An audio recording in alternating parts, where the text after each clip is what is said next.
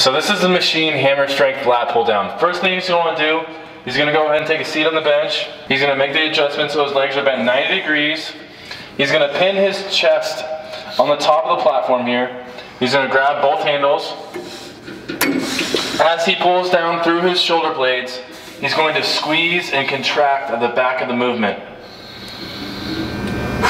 As he comes back, he's going to pause for 1 to 2 seconds. And as he comes forward, he is inhaling. As he pulls back through his shoulder blades, he is exhaling. Good.